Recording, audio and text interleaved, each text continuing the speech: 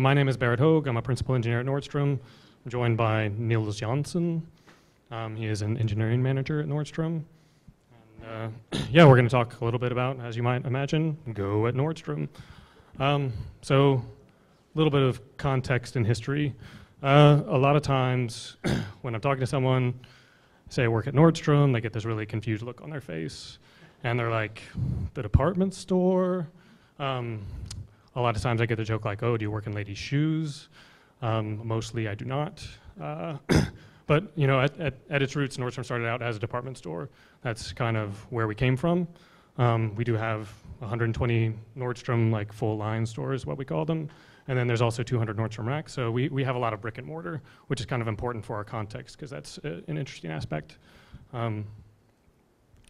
There's a little bit more than that though. So, you know, we've got these brick and mortar stores, we've got Nordstrom, we've got a nice maple leaf up there because we're in Canada now, so we are international.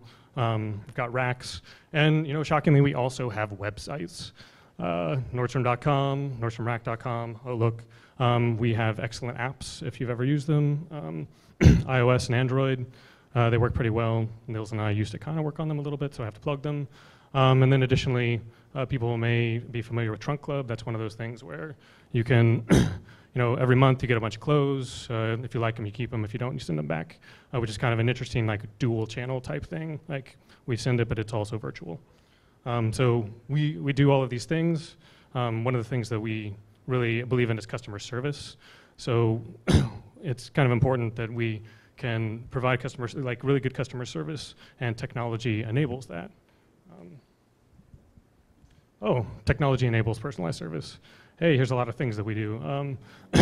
So it's just kind of to give a context, like even though we started as brick and mortar, technology is actually really important to us now. We recently introduced this thing that's like reserve online, try and store, which you can go on your app, say I want to try this, you get to the store, it's there, and that's the kind of thing that we're trying to enable. Just a little bit of context. So a lot of times you hear like bad retail numbers. Nordstrom last year we did more than 14 billion. Almost 3 billion of that was in e-commerce, and we call that out just because that's more than 20% of our revenue, and it's not a small amount of money. So things are still going pretty well. So talked a little bit about why technology is important to us, and trust me, we're going to get to Go. Don't worry. We have 2,500 people in technology. That's not a small amount. And traditionally we started out as retail. Now we've got a lot of stuff that we sell online. As a result, we've got a lot of different technology stacks. A lot of the retail back office systems were traditionally Java. Like we are actually required to use Java to interface with those. All the stores have customized POSs to allow us to do certain things, but that's a lot of stuff that now we own. Historically, all of the stuff on the website was written in .NET, which actually drives a lot of the stuff, or drives some of the stuff we talk about later. It worked great, it worked all right, but we are kind of looking at some of that now. And then more recently, the front end stuff has all been done in Node and React. So we've kind of got all the stuff that's out there. Some of it's really historical, really old, 20, 30-year-old stuff. Well, it can't all go away. Talked a little bit about monoliths earlier. What we kind of have, because of all this history, is a lot of balls of mud. I don't know if everyone's familiar with the term ball of mud, but the theory is, your software system, as it kind of grows, you get all these crufty interfaces, like you just end up with this big ball of mud. We don't just have like one ball of mud, we have a lot of balls of mud. There is a lot of mud. So, the website has its own view of all this data, and it's got its own database.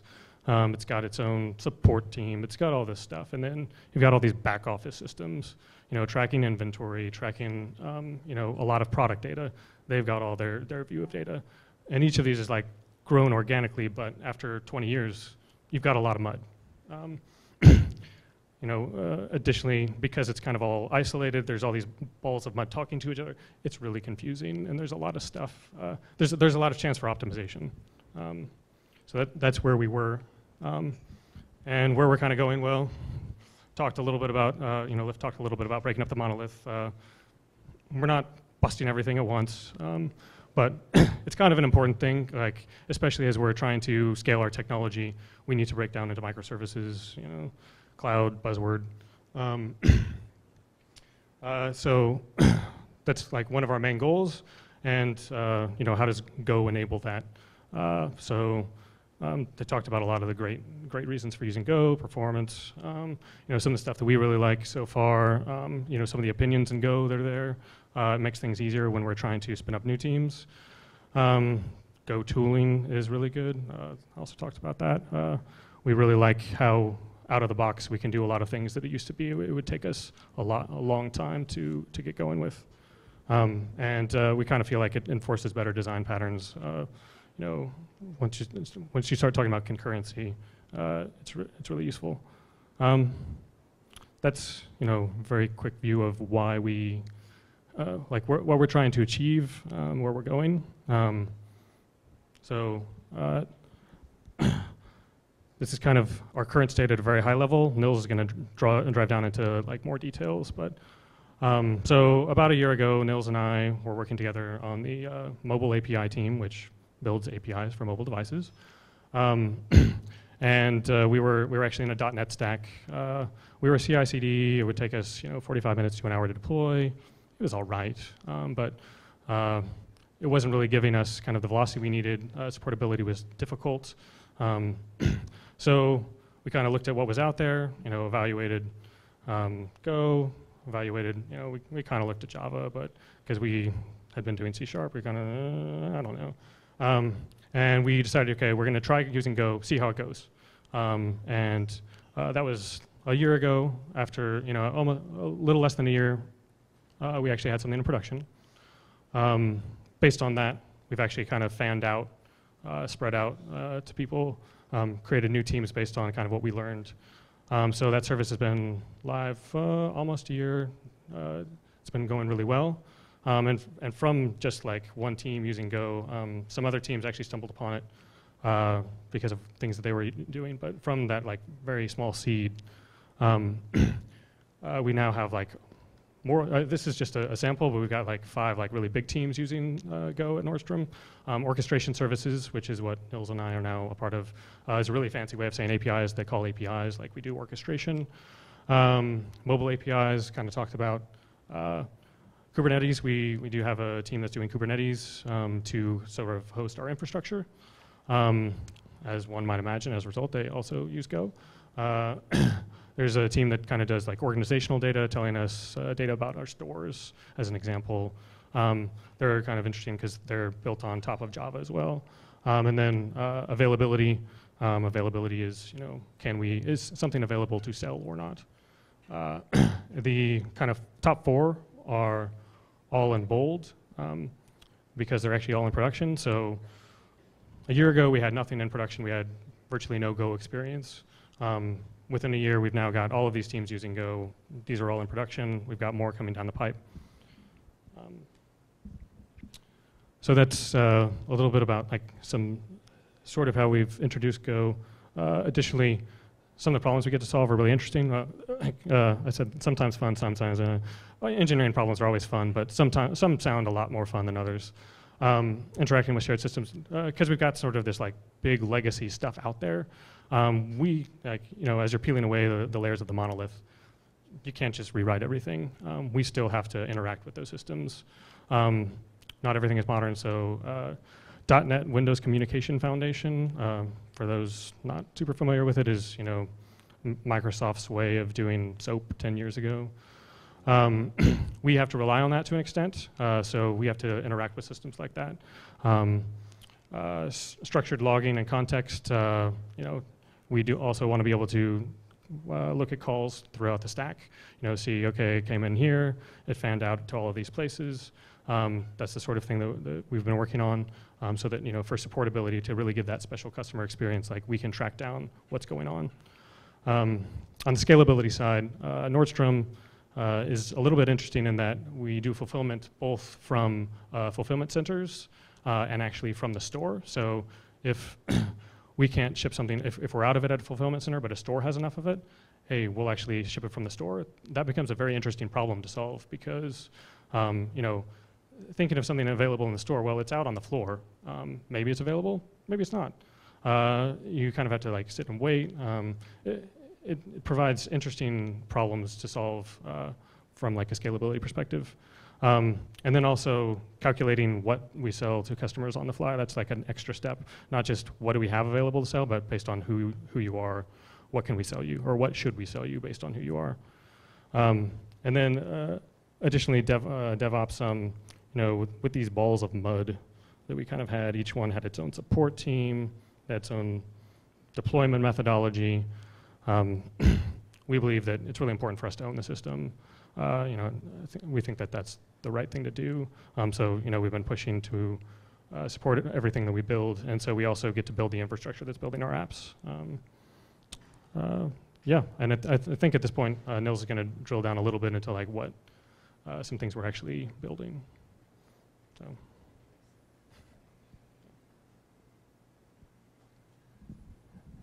Good evening. So I'm Nils. I'm a manager at Nordstrom for a team at building Go servers, and we deploy, yeah, every day, more or less, when we have stuff to take out there. But we're going to drill down in more what the different teams are doing with Go right now at Nordstrom.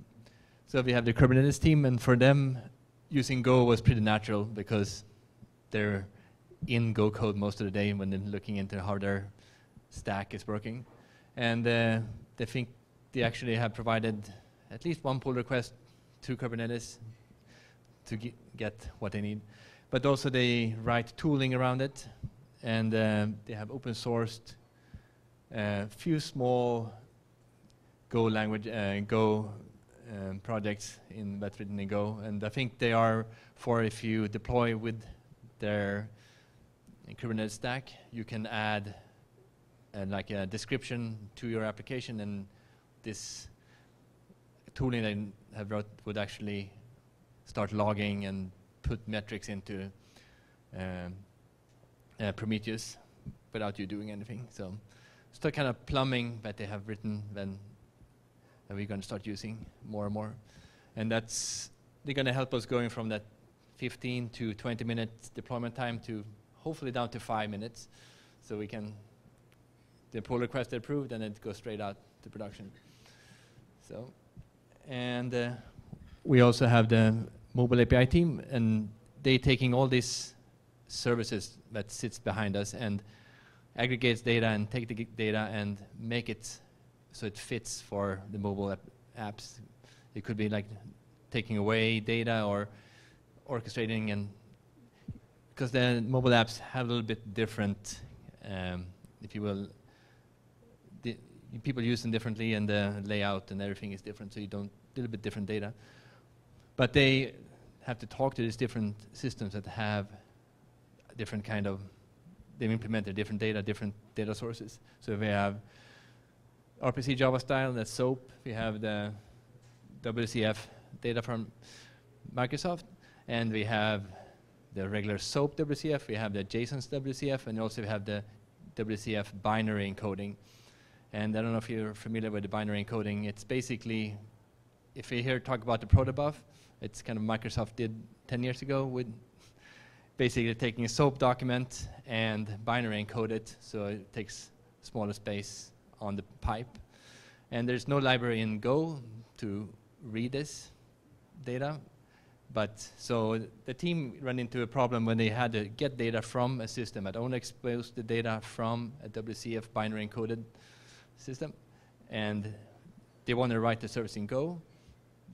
So they, on their spare time, started a little bit and actually wrote a codec, if you will, for the binary WCF. So it's open source.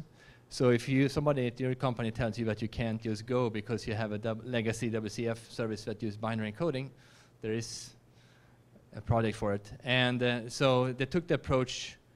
So there's a specification. They have tests for all the cases in the specification, but they already implement what they needed to get their stuff to work, right? So if you use it and you come across something that doesn't work, just implement it in a pull request and get the test to work, and then you should kind of build it over time.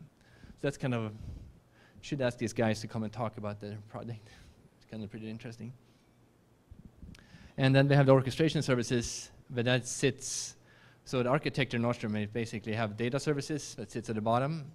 There could be databases, could be files, or whatever data is, and then you build a lightweight service on top of that, and the only thing that should do is expose the data. On top of there you have orchestration services that can call to data services and call within the same layer to build business logic, basically.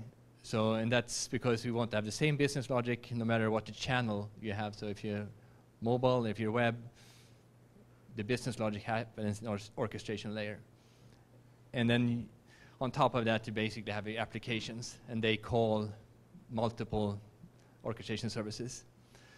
And in this layer, that's where we have the most Go teams, because that's we're kind of building up this as we're breaking up the different monoliths that have this business logic. So the business logic can be living in separate places in the company. That the mobile had their business logic, the web had their business logic. So that logic has been moved up to the orchestration layers. And that's why a lot of Go is there, because it's kind of the newer stuff. And so we have some teams kind of using Go, and that's have led to kind of the organic grow, if you will, of the Go kit, or the Nordstrom kit. So it's, if you're familiar with Go kit, it has some plumbing to do, microservices. And we kind of have the same problems, but there are some things that are Nordstrom specific that drives us to do our own stuff. So we have our own logger, and it seems like everybody writes their own logger anyway in Go, because there's tons of them out there. But we have like a defined schema we really need to adhere to that Java applications have and .NET applications have, so we can suck in these logs and do data munching on them. And we wrote the Go HTTP. That's basically a decorated HTTP client that provides us with metrics. So if you want to write your service, you just do this, and you get metrics on how long the call took, and you get logging and stuff like that. And of course, we got middleware. Everybody needs some middleware, and we have, so all our services have basically the same middleware, and it's logging, metrics. We have a response annotation, so we don't bubble up any internal errors. So once it goes through and comes up, then we just return something went wrong. And panic handler, so if something happens during that request, we don't shut down the whole service. We just, that customer maybe not get the response, but at least the next one will. So, and these kind of middleware and the Nordstrom kit grows organically. A different team owns different parts of it, but we work in an open source kind of culture, and the Go community is kind of strong right now, and a lot of things going on. So these packages evolves over time, and the different services have kind of different versions of them, but that's okay as long as they keep on moving forward. We were happy with that. And since we're in the time now when different teams comes in and we're breaking things up, we need new teams come on board and get started quickly. And we kind of have slowly, or quickly, in the last 2 years, moved to a DevOps kind of mindset. And we want to continue that and make it easy. You shouldn't really be thinking about it. So we have kind of a service template that have everything you need to get the Go project up and running. It will have logging, metrics, and all that kind of stuff just out of the box, and you can deploy it and you run. And so when a new team comes in, they spin up a Hello World project. They create the plumbing for delivery, so a CI, and we usually actually go straight to prod too. Even if there's no consumers, we push it out to the prod environment to just get that feel for how everything works. And in the beginning, it's a Hello World out in prod, but then you implement your first business logic, and then you push it out to prod, and then then the team starts to have that mindset from the get-go. So. And now, if you have any questions, we're happy to answer. Yeah. Does the team deploy to production themselves? And the question was, if team deployed to production themselves? Currently, yes, we own our scripts and our script for like the deployment and everything.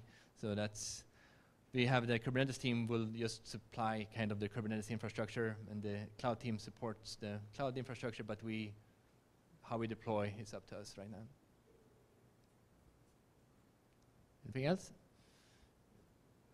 Yeah. So are you using Kubernetes to kind of define your business architecture beyond just sort of a DevOps?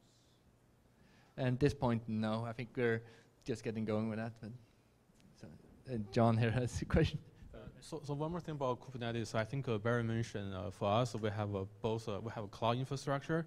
We also have a lot of service actually running in the store. So we can't just use a 100% cloud solution.